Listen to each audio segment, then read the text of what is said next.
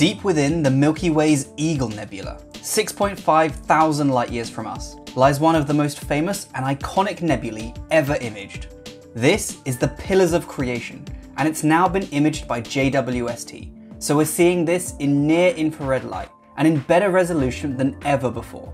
This lush landscape is sparkling here in the same gorgeous colours as the now famous Carina Nebula image, which was released as one of the first ever Webb images. We've gotten a brand new view of new stars being born out of the dust and gas of this nebula. And let's be honest, it is absolutely stunning.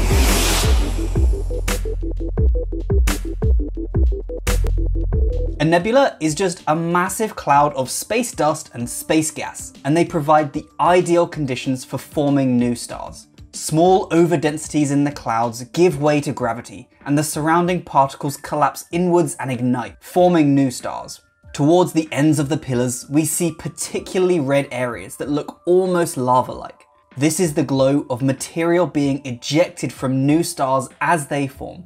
The radiation of the new stars pushing away material as it tries to collapse. These young stars, probably only a few 100,000 years old, periodically shoot out jets, and these jets then collide with the material that makes up the pillars, resulting in shockwaves that produce these wavy structures. The fact that it is glowing red tells us that hydrogen is present and emitting the near-infrared light picked up here by Webb's NIRCam instrument. In the wide shots, the cloudy pillars look a bit like rock, although they're far more permeable, and Webb's infrared eyes are perfect for peering through and seeing thousands of stars within, lighting up the whole scene. Every bright spot here with spikes coming out of it is a star, so we're seeing a huge amount of mass in this image. Actually, there are so many stars because the Pillars of Creation lie exactly in the plane of the Milky Way, so we're looking straight at a huge number of stars here. One thing is missing from this image though, that usually is present in JWST photos. Notice that there are no background galaxies visible here. Every object you see is stars. This is because the nebula is so deeply embedded within the curtain of gas and dust that exists between stars, known as the interstellar medium, and this successfully blocks the light of distant background objects, even in infrared wavelengths, that are normally so good at sneaking through that dust. Away from the main pillars, we can see fainter wisps of dust still lighting up in front of the incredible backdrop of all those stars. The main pillars also contain countless interesting structures and smaller pillars and loops within their dusty bodies, emerging from the rusty desert landscape of the pillars. Lots of these details are similar to those we've seen in the Carina Nebula, and the images actually cover the exact same area on the sky.